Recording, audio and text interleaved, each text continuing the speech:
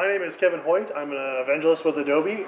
My focus is on emerging technologies, which is kind of a cool job to have. I get to think about all these different kind of things that are coming onto the market. More recently, this is things like 3D printing, kind of the maker movement in general. And then I get to think about how those intersect with Adobe's design products and tooling.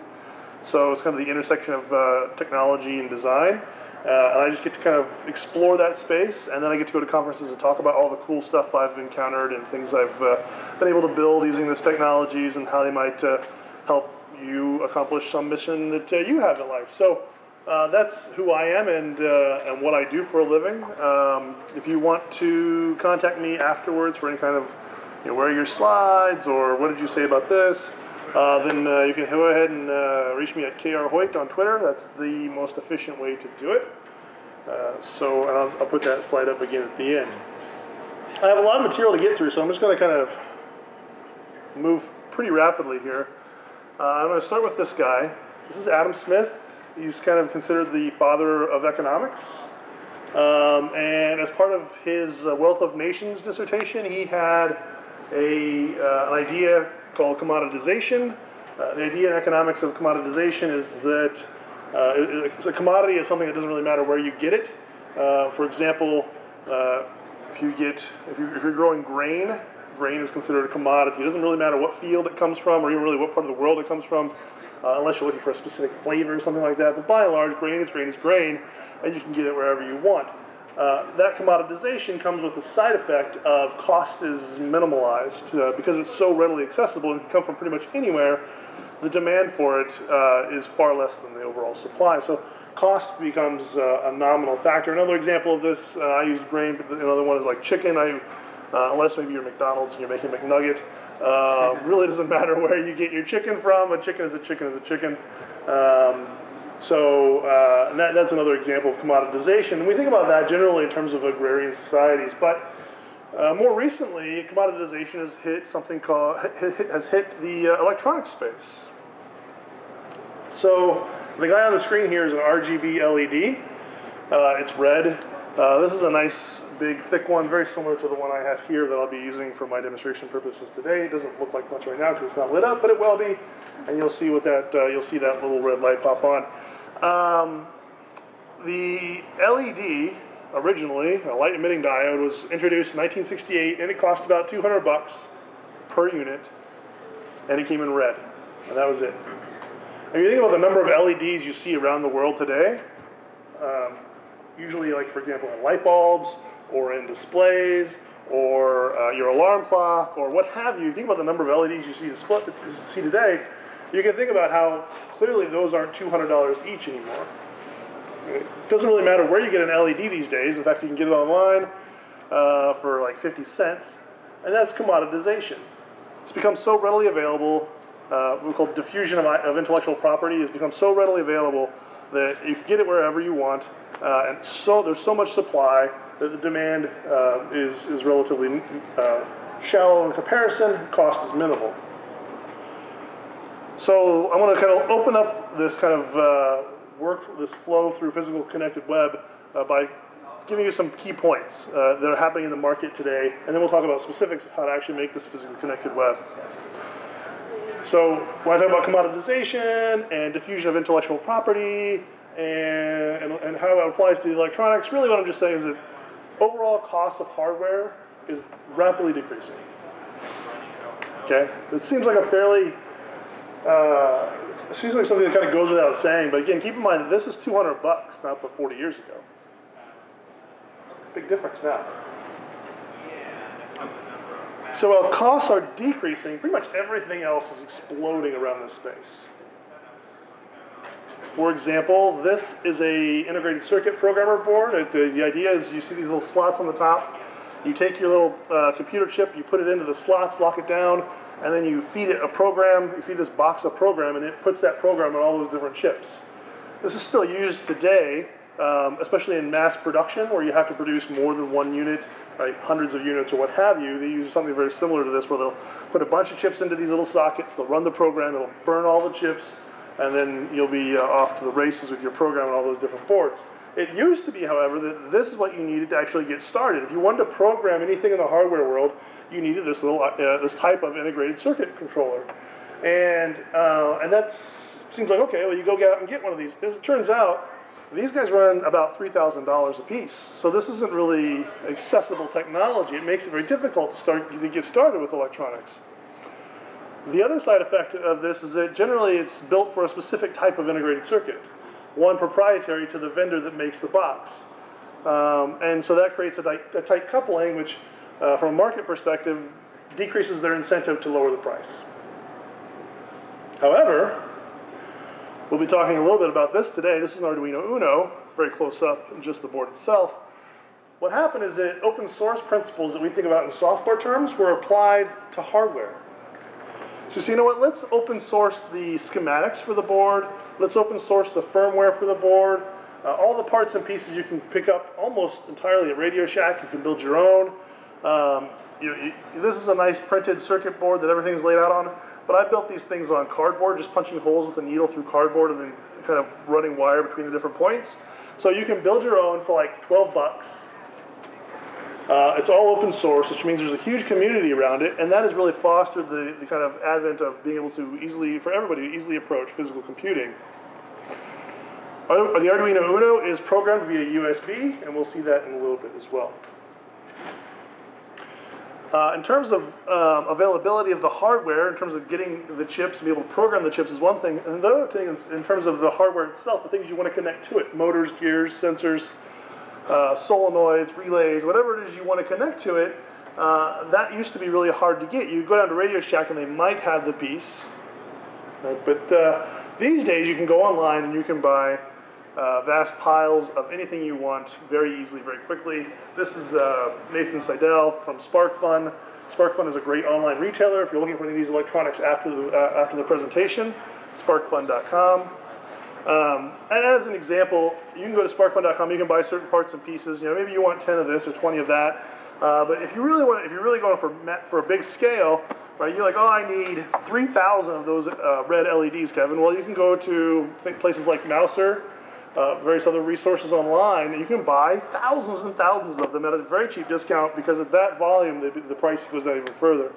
So something like this is, 50 cents from SparkFun, bought in the quantities of 3,000 is like 10 cents. So it starts really changing the dynamics. And that's really incredible to me, the fact that you can go online and buy all this stuff very easily.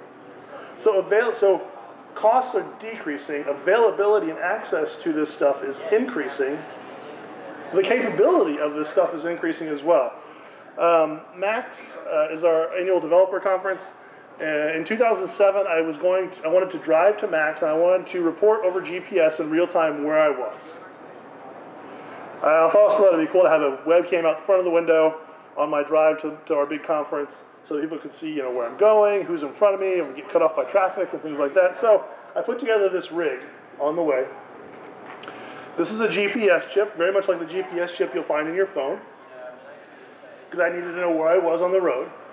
In order to interface the GPS chip to my computer, which is going to be processing all this data, I needed this little serial board. So you put the GPS chip on this, and then you can see like USB and serial ports on the side. You can plug that into your computer, and then you can talk from your computer over serial to be able to access the data coming off the GPS. So now I know where I'm at. Again, I was plugging it into my computer. It was really the workhorse, but the computer itself actually needs to be plugged in while I'm driving. I live in Denver, the conference is in LA, so that's a bit of a drive. I'm going to need more than 3 hours of battery. So then I have to get other pieces involved here. Now, the problem with this Mac is that the webcam is pointed at me. And that's fine if I want to do like a FaceTime or something like that, but if I'm driving down the road, I want it to be looking out the window, and I'm not about to take my laptop and shove it in the window. So I needed an external webcam, plug that into a USB port.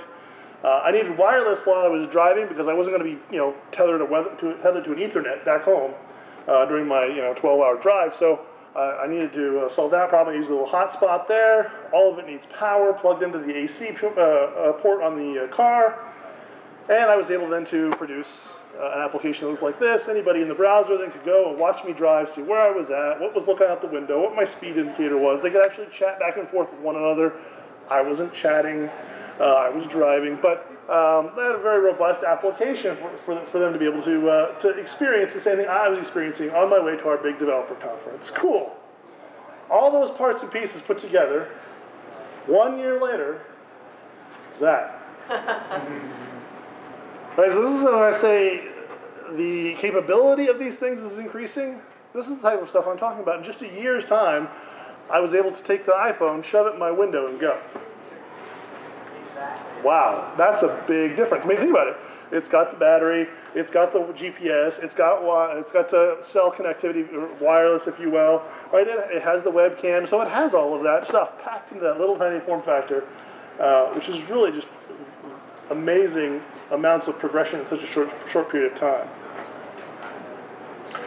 Connectivity is also increasing.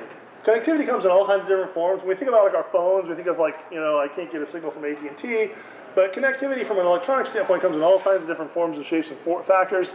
This is the same kind of GSM. This is a GSM board that's built for an Arduino. It snaps on to the Arduino, which we'll talk a little bit about later, and it provides you GSM. You put a SIM card in the slot there on the top, and you have a GPS capable or a GSM capable device. And there's libraries for it, so sending a text message is like 3 lines of code. It will bop onto the network, send a text message, you're good to go. So you can do cell phone connectivity if you want to do that from your electronics.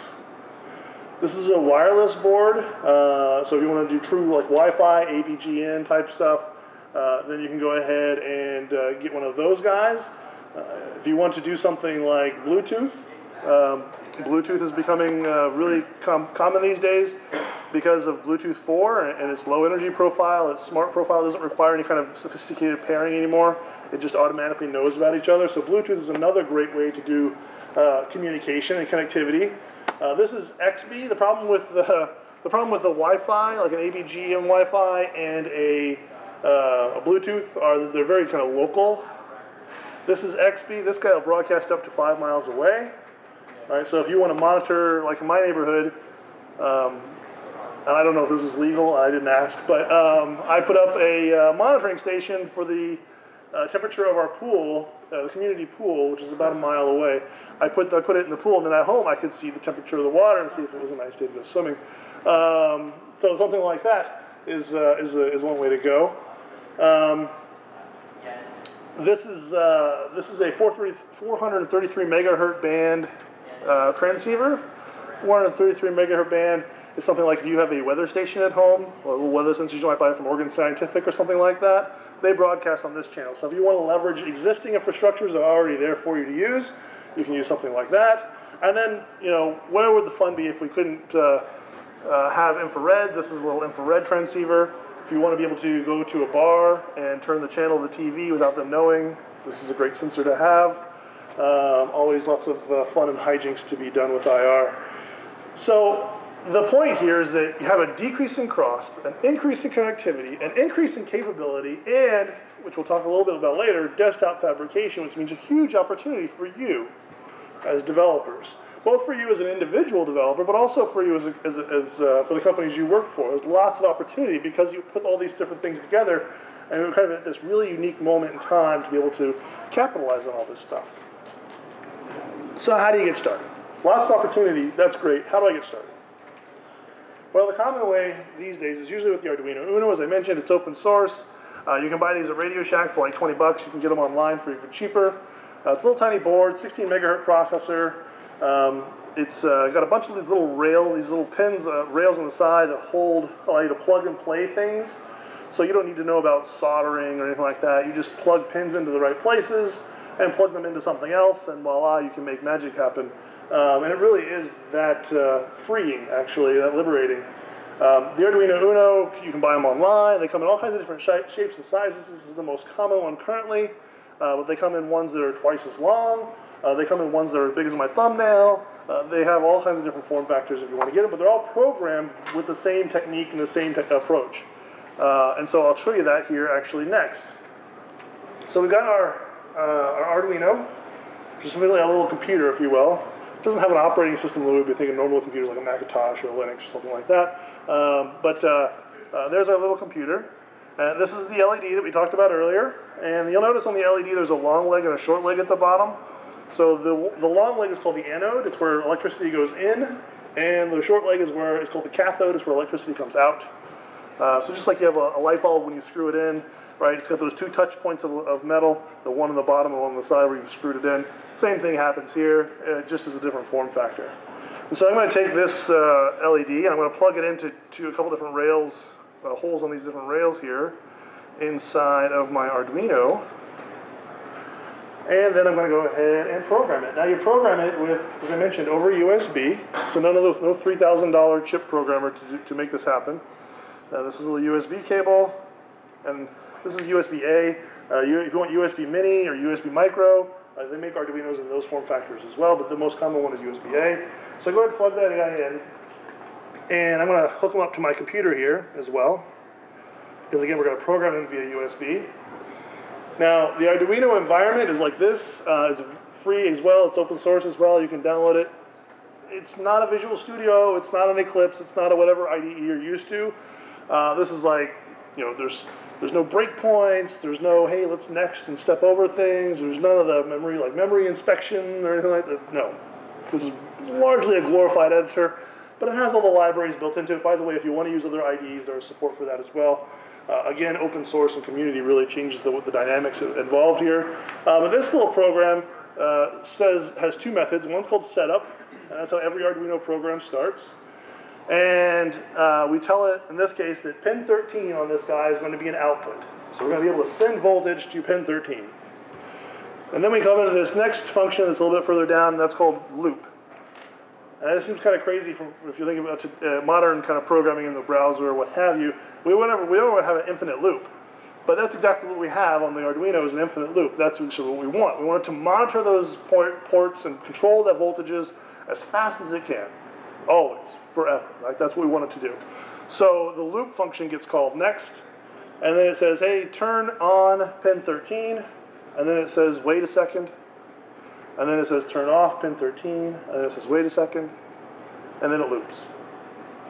So the end result then is a blinky LED. This is the first program that everybody writes when they do Arduino, so we're going to go ahead and do that now. We'll start with the Arduino tool, go to File, Examples, Basics, Blink.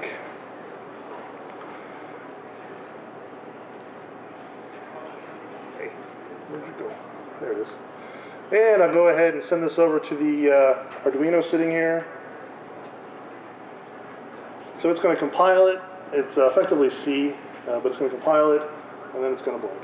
Ding, ding, ding, ding. Yes! We made a blinking LED. That doesn't seem like much to start with, but realistically, that's kind of a lot of the fundamentals of what you need to know to do other things, like, well, I'll show you some other examples down the road. So that's basically the fundamentals of what you need to do. Now, I want to actually change this up a little bit. I want to connect this to the web. Again, this is about physically connected web. So now that we understand the physical part, let's talk about the web part. I have a handy-dandy Arduino program here that I won't explain in its entirety, but effectively it sets up and it has the same kind of commands, but it says, hey, on the USB port, have the computer listen for any data coming across the serial port. And then as the data comes across, it's going to get this little serial dot available, and it will say, oh, read the characters and do something with the character data that's coming across and make something happen on the computer. So we have access to the serial port. Well, that's fantastic. Let's go ahead and upload that guy then. So now he's sitting up there, happily waiting for something to come across the USB port. Well, as it turns out, there's lots of different ways you can talk to the serial port. Kind of in the web world today, the most common probably would be Node.js. So I have a little Node script here. I'll go ahead and start it, and it attaches to the serial port and is now waiting for data over HTTP to come into that little Node server. And when it does, it's going to send whatever data it gets right on over to the serial port to the Arduino. So then let's go ahead and open up the web page. Ooh, fancy. All right, so there's our web page. It's sitting there. It's waiting there. I push the button. The light comes on. I let off the button. The light goes off. Okay. All right. So what's happening there is that the page is actually opening up a WebSocket to Node. When I push the button, it sends a 1 or 0 across, which on or off. Sends a 1 or 0 across that WebSocket. Node gets that data, passes it on over the serial port to the Arduino. The Arduino sees a 1 or a 0 and sets the pin either on or off based on that 1 or 0. Now we're connected to the web. So we made some pretty good progress. We've been seated for about 22 minutes, and now you're connecting things to the web. All right.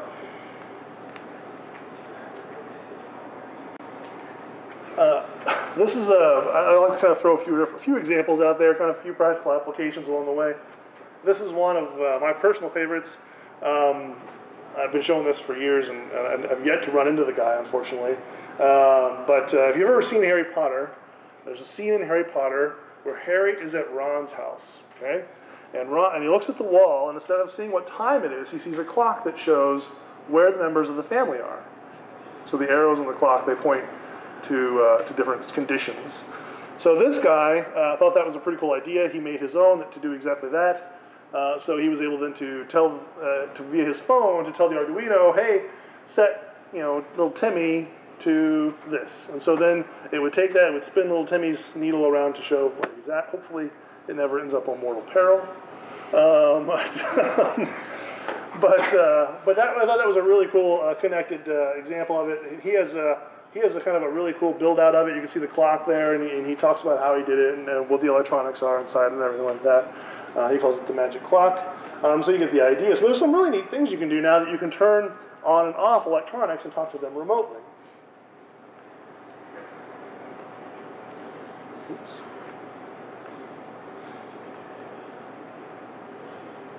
So what about this Internet of Things thing? Because, I mean, having Node talk to a WebSocket, talk to Serial, talk to the Arduino, that's pretty cool stuff in its own right. It's a lot of moving pieces, and there are ways to simplify it, but that's the functionality of how it always pretty much goes when you're working over Serial. Problem is that if I want to build a monitor for the pool in my neighborhood, I don't want to have to put my laptop next to the pool. Like, that's no good. Because this is, like, this tether is really, this is a bit of an issue for us. So talking over Serial is cool and fun. You can kind of get the hang of how it works. And that's great, but it's not really the internet. It's not really out there. It's not on wireless. Not anybody can access it. Not anybody can program it and make it do things. So we want to take this a little further. A great example of the Internet of Things, this is one that most people are familiar with, but this is an old thermostat. I find myself dating myself because I find a lot of people that don't know what this is. But this is a thermostat. The idea behind this classic thermostat is that you would turn the knob and the little plastic clear knob on the inside and set it to a certain temperature, and then your house would be that temperature, just like the kind of digital ones we have today. The interesting thing about this particularly, though, is that it operates off of a principle called bimetallic. Effectively what they've done is they've taken two pieces of metal, different types of metal, and different types of metal have different chemical characteristics. So you've got these two different pieces of metal, and one is going to change, like most metals will, is going to change its length. It's going to try to expand or contract based on the ambient temperature. So as it does that, these two guys are fastened. As it contracts or expands, it pulls the other one with it, or pushes the other one with it, depending on the temperature. And eventually, what happens is there's a wire that comes into the back of the two pieces of metal. The temperature in the room changes. It changes the curve of the pieces of metal. It touches another wire on the other side of the thermostat, and voila, your AC kicks on, or your heating kicks on. Really, really basic. Like, you would think that that's a really sophisticated piece of equipment that runs your HVAC system, but really it's just two pieces of metal that happen to change at different temperatures. Modernized, it looks something like this. This is the Nest controller. This is a nice high-quality digital sensor in it. It's connected to your wireless. It has a nice, cool display on it. You can just turn the knob and say, oh, I want it to be this temperature when I leave, or this temperature right now, and it learns from that. It reports all that data to the cloud. It learns from that. It can then adapt for you and change the temperature in your house for you. You can pick up your phone or your browser and change the temperature from work at your home.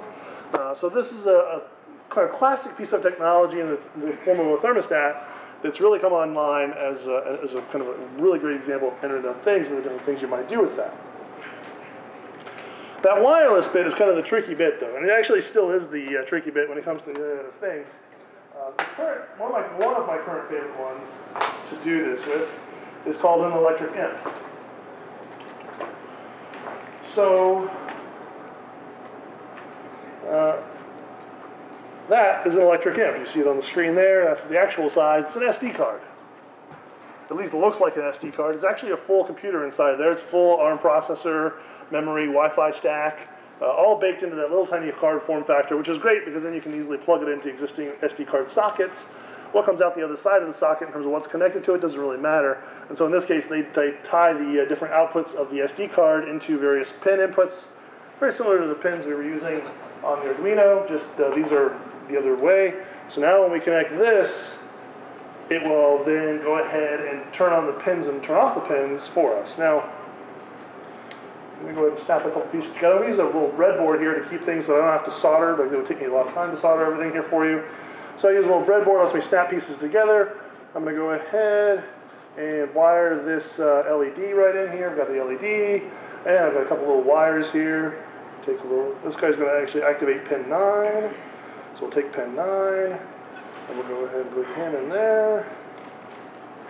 And then it's got to go back to the ground, so I'm going to take it out of ground. And I plug it into ground on the board. Get it in there. Go. Alright, so now I have this little wireless module. It's got a computer on it. It's hooked up to the breadboard. It's got the LED wired in. It's all good to go for the most part. And we'll talk a little bit about that in a second. There's my LED. The code for this guy, actually, the fun thing about this guy is you actually develop for this guy entirely online. It's in the browser editor, so you don't have to worry about downloading anything. You can edit the stuff wherever you want. This is what a program looks like. It's actually written in Squirrel. Squirrel is kind of a JavaScript C hybrid kind of thing. It's not a very hard language to learn. If you're familiar with JavaScript, you'll pick it right up. The idea here is that we're going to configure this imp, this electric imp, as a remote LED. Just putting a name on it. We're going to configure pin 9 to be digital output, and then we're going to write to digital output, send it to 0, so turn it off. Now, something is eventually going to come in from the internet and call set LED, and it's going to pass it a value. So it's going to pass set LED, in this case it's going to log that out to the server so we can see it in our debugging console. But then it's going to say hardware pin write LED state. So if it gets 0, it's going to turn it off. If it gets a 1, it's going to turn it on. It's exactly what we were doing on the Arduino and with Node, but now we're going to do it over the internet in kind of a cloud environment. This last bit is actually the important part. It's agent on LED. So there's this notion called, this is all the program for the hardware itself, but then there's the other part, which is the connectivity from the internet to the hardware, and that's called an agent. So the agent here says, on LEDs, it's a event listener, right? So on LED, when I get this LED command, go ahead and set this LED, go ahead and call set LED. And that's the function we just saw. So that's the program on the hardware. This is kind of the incoming HTTP handler, so request handler, request response. See if it has this value parameter in it, and make sure it's either a 1 or a 0. We don't want anybody just passing random stuff to our electronics. So we go ahead and say if it's a 1 or a 0, it's there. We'll go ahead and set the value to the value that came across, and then we'll say device.send. So send to my imp, send to my little computer here, that value. And that's where we get that event listener on the other side to go ahead and pick up that value and go ahead and handle it. And then we'll go ahead and send data back if we want to make sure that people can see that. And if we take this guy, now I'm still going to use a cable. In this case, I'm going to use a cable because I need electricity. And I left my battery adapter at home. So I will connect this guy via electricity on my USB port. And that's all this is for. So just so you're aware, we've talked about getting rid of the cable as part of the problem. The communication is happening wirelessly. In fact, there's a switch on the board here. You actually can give it a battery cell, and it will last, depending on what you're doing with that battery cell, it will last months and months and months on that battery cell. So it's a pretty robust little piece of hardware. Plug it in. Oh, wrong side. So it's, as you can see, it's blinking green. That means it's actually connected to the wireless. So it's connected to the wireless, and then I can go ahead and say, hey, turn it on, so it gets a URL. I can say, hey, turn it on. Ta-da, it's on. So there's to it. Now turn it off. Ta-da, turn it off.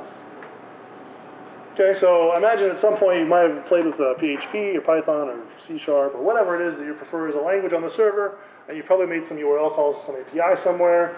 This is exactly what that's doing, and in fact it just lets you change everything up. If I wanted to actually take this and make it a little more pretty, just because I like things to look better, I work for Adobe, so pretty is kind of important. I'll go ahead and have a nice little switch here, and I can say, oh, turn on, yay, it turns on, and turn off, yeah, it turns off. So there we go. Now we're connected to the internet. And this is truly connected to the internet. It's open on the internet. If you went, I want to disconnect it here in a minute, so if you're trying to enter this URL, good luck. But that's the URL. If anybody on their mobile phone went to that URL and put value equals 1, it would turn on. So you get the idea, okay? It's not that hard to go and connect things to the wireless and have the internet at your disposal as well. Talked about the switch. Another practical example for you, kind of practical, about as practical perhaps as the Mortal Peril clock. But Budweiser uses this electric imp platform for one of their products in Canada. This is a real-life-size hockey light. It makes real-life-size hockey sounds and real-life-size hockey light up. The idea is that you as a consumer, you buy this, you attach it to maybe your TV or your ceiling or whatever the case may be, and then you go onto the Budweiser website, you tell them what your favorite teams are, and when your favorite team scores, as they score, this thing lights up and makes lots of noise, and you can all celebrate as though you were there in the arena. So that's an example of an Internet of Things. It's really valuable, of course, to Budweiser because they get to know all kinds of interesting demographics about their consumer now, right? So the Internet of Things is, again, an opportunity not only for you, but also for your businesses. Other things going on in this space. So I mentioned that we have decreased costs, we have increased capability, increased connectivity, and we have decreased, we have desktop fabrication. So desktop fabrication is the other piece I want to mention here briefly.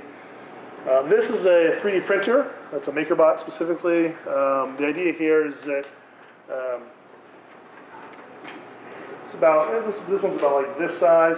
The idea here is that it has a head on it that moves in 2 dimensions, and it can effectively lay down thin layers of plastic on top of one another in any kind of combination, and eventually it builds up enough plastic to take on a shape. The actual entire green thing you see in there has actually been printed on the MakerBot.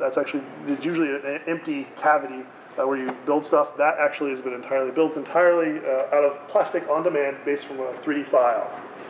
So 3D printing is pretty impressive. A lot of really interesting things you can do with it. And I think we've really just kind of started to see where this can go.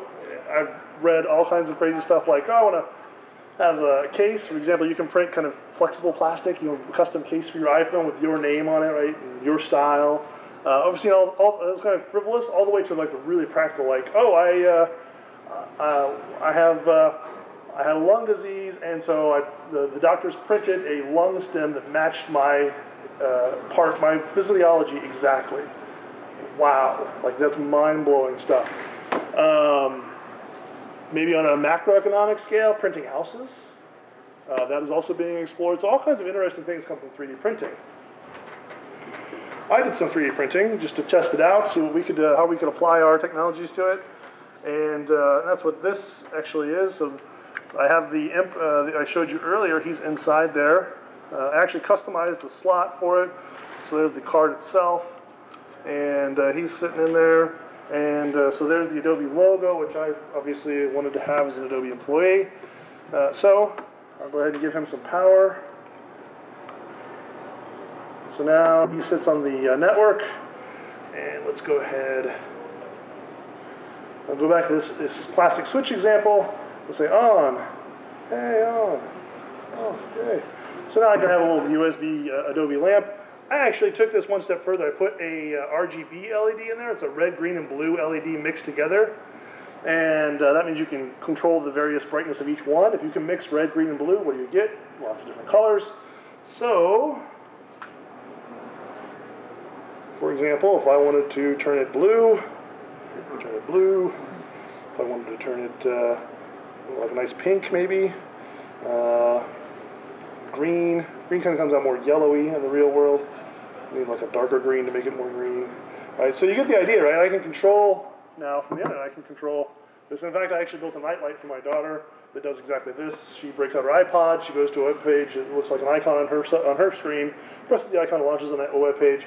She can select a color from it, and now her color of her nightlight matches her mood, which is actually pretty helpful. So there we go. So that's 3D printing, and again, where that can go and what people will do with it, who knows. Another example that I'm really excited about is actually laser cutting. I know laser cutting has been around for a while now, but I find it really compelling because it's so quick and so affordable. Something along this size is about $110 to print. So to do something with a laser, though, is about $1 a minute, and the material is much, much cheaper. A sheet like this is like $8.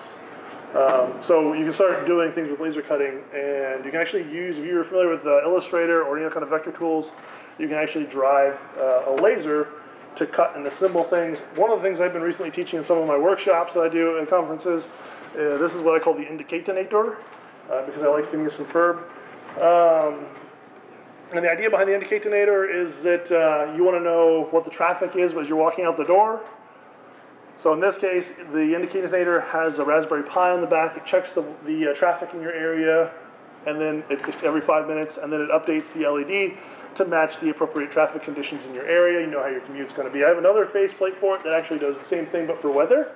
Again, with my daughter as an inspiration, I wanted to be able to. She would, I live in Denver, and she would pick a set of clothes and go outside in December and be like, oh, I'm going to play ball. No, there's 6 inches of snow on the ground. You can't dress in shorts, sweetie. That's kind of got on her nerves. And so I built a weather version of this that has weather icons, and then I use an RGB LED inside each weather icon to say whether or not it's hot or cold, right? So it could be sunshiny, right? But it could be really cold, so it'll be a blue sun. And then she knows, oh, I got to put on a jacket today. Resolves that problem. All right, so that's an example, but all done with laser cutting. The entire sheet, all the laser cut and everything is $20 all put together. So you can really, laser cutting is a really interesting way to kind of go with it as well. And then there's the good old-fashioned X-Acto knife, right, and cardboard and things like that. This is what I did here. Is I took a QR code, I blew it up to about 2 feet by 2.5 feet by 2.5 feet. And then I divided it off into 1-inch squares in a grid. And then I took the QR code, and then I took a piece of foam core board. I divided it off into 1/2-inch squares. And then I started figuring out which ones were colored in on the QR code and then mapped those to the piece of foam core board. I cut out all the different parts and pieces, and then was able to construct a box, put them back together, and the end result then looks like something like this. This is actually in my basement in Denver. And, oh, this is not going to come on today. Come on, network, go, go, go. There it is. So that's in my basement in Denver. I'll go ahead and turn it to red. I click on the red thumbtack. It'll send that over to that, and it'll turn red. So now we're talking about the Internet of Things, right? For me, that's just a decorative item that I have in my man cave. The QR code, by the way, goes to a page, lets me change the color. So I could anybody can go down in the basement, can scan the QR code, pick a color, and change the ambient light in the room for the movie we're going to watch that night. And that was kind of the idea for it. All done was just foam core board, X-Acto knife, glue, an Arduino is in there, and we're off to the races. So everything I've shown you is actually what I've used to build this. 3D printing's really cool, laser cutting's really cool. Sometimes just an X-Acto knife and some glue will do just fine. So with that being said, I move out my slides. That's actually, with that being said, that is actually my last slide. I'll go ahead and put my Twitter up there if you want to contact me later, ask any questions about how I did any of this stuff or any tips, that's fine. And as it turns out, we have just a couple minutes for a couple questions as well. Are there any questions? Yes, sir.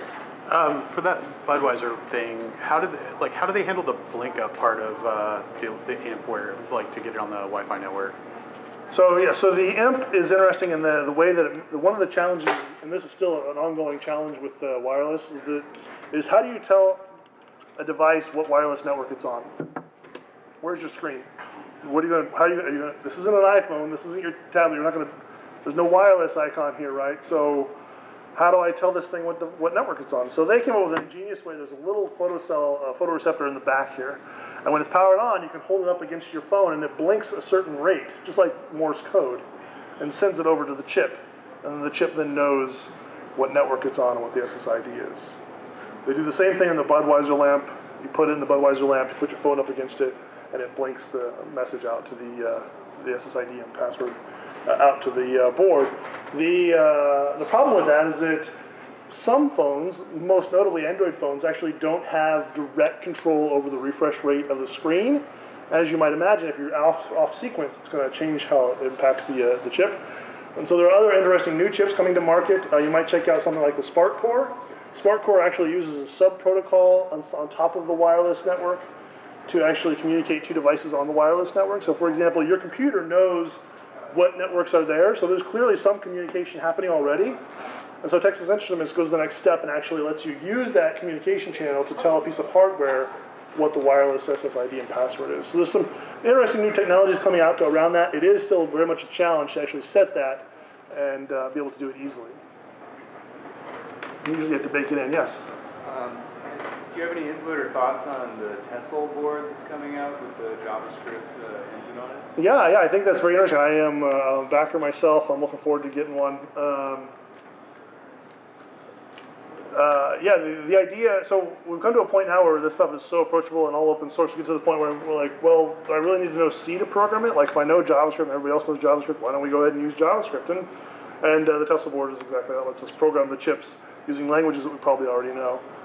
In terms of additional functionality it may or may not have, like I don't have one yet, so I can't explore it. But I would suspect it would be very similar to what you've seen with the Arduino or the AMP or anything else.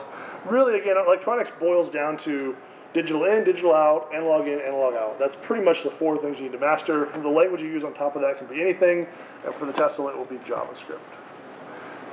Yes? Back to the intellectual property implications. Over the last 30 years, the copyright industries like motion pictures and music and so forth have seen huge impact from the personal computer. Now the patent industries are likely to start getting nervous. Yeah. I see two different, so far, I think this exploration of this space is still new, and so we'll see the long-term implications. I see two different approaches. So something like the Budweiser environment goes with an electric amp. The firmware for the electric amp and the way you program it is all proprietary. The blink up is proprietary and patented, right? So it gives you a bunch of additions for being proprietary. It's still very, very inexpensive, and the chip is like $12.